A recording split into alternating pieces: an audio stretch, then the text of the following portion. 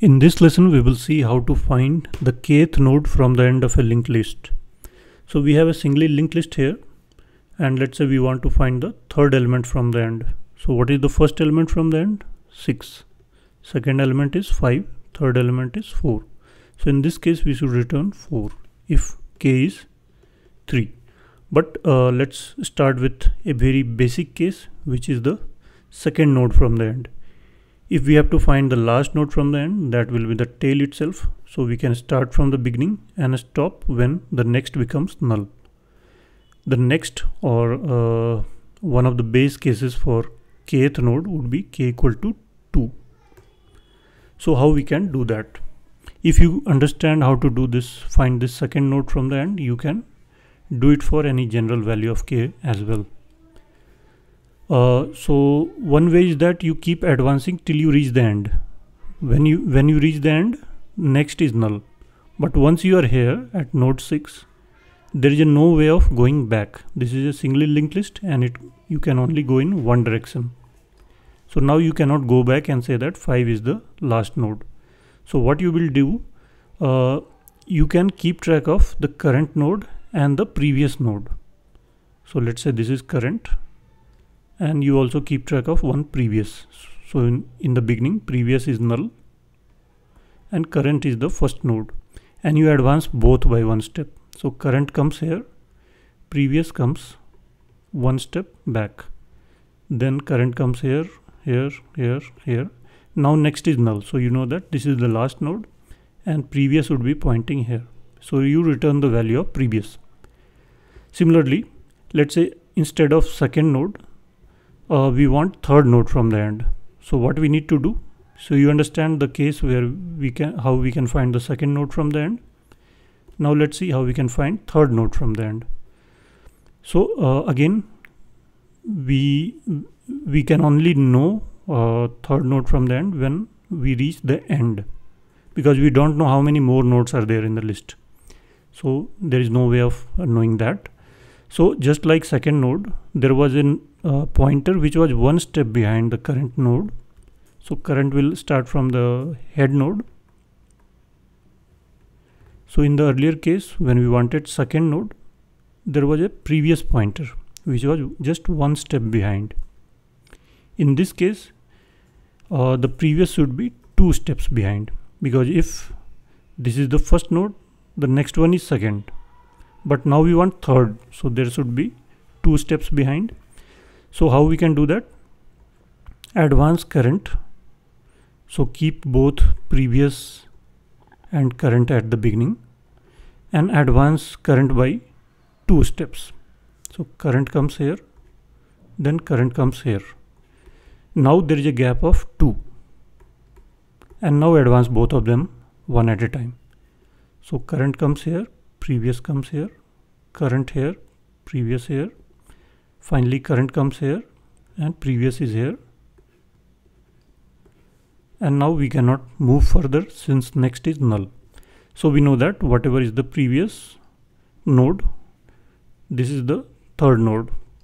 In general, if we have k nodes, then we keep both node 1 and node 2 at the head node and advance one of these. So let's call it current and previous.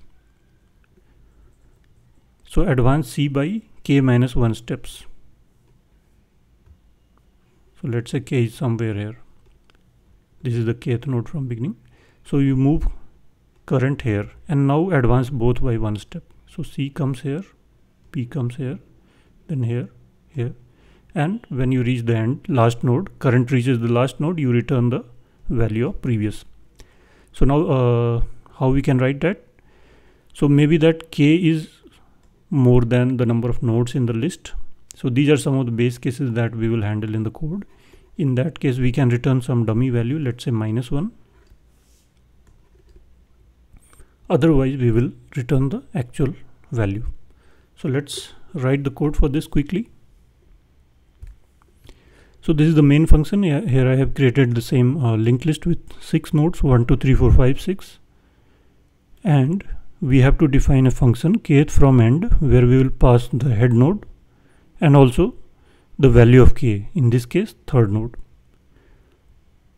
So we had kept 2 pointers, so let's keep here previous equal to head and current equal to head. If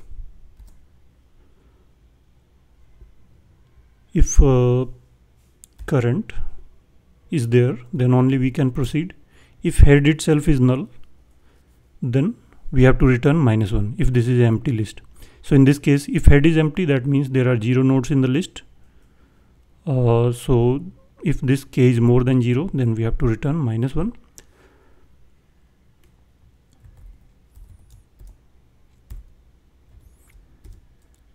So you can keep a local variable also, but here I will be changing this k itself.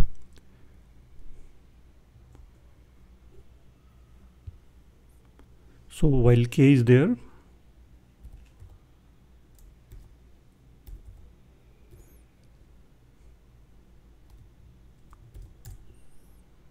so every time we will decrement k by 1, so that we know that now c has advanced by that many steps. And here we had done it slightly differently, that we had initialized both here and then I advanced c by k minus 1 step, and when c reaches the end we return the previous. But the same, another way of looking at it would be that still advance c, and now c becomes null. So when c becomes null, you stop, so then p will come here. So in that case that is also fine.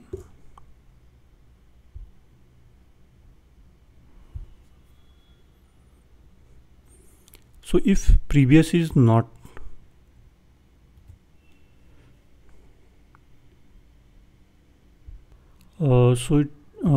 not previous, it should be current. So here we are just advancing the current k times or k minus 1 times.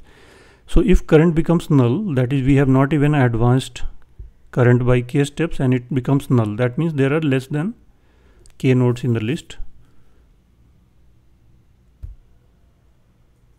So we can return -1.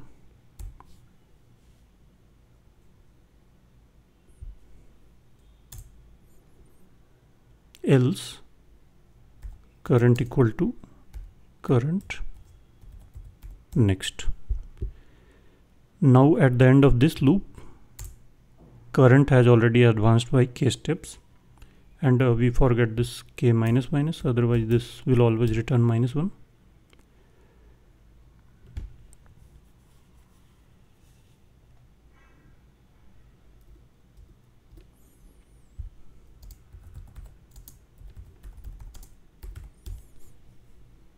So if this c is not there, that is head is not there, then return -1. Or you can also write head here.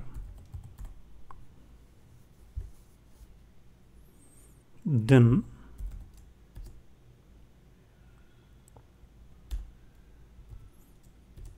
while current is not null, keep advancing both of these. So here we were just advancing the current, but here we are advancing both current and previous.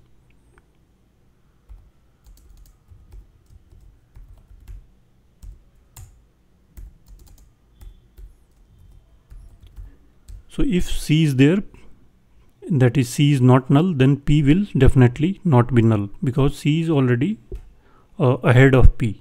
So it is the c node or the current node that will become null first. So only check on c is required here. And finally return p data, value of previous or the lagging pointer. And now let's print this. For 3 it should be 6 is the first node, 5 is the second, 4 is the third. So let's run, and there is some error here. It prints 4 but there is some error. Let's run again. If it no, it's fine now, there was no error. So let's print the first value from the end. So it's 6, third value is 4, fourth, fifth, sixth. Let's print sixth value.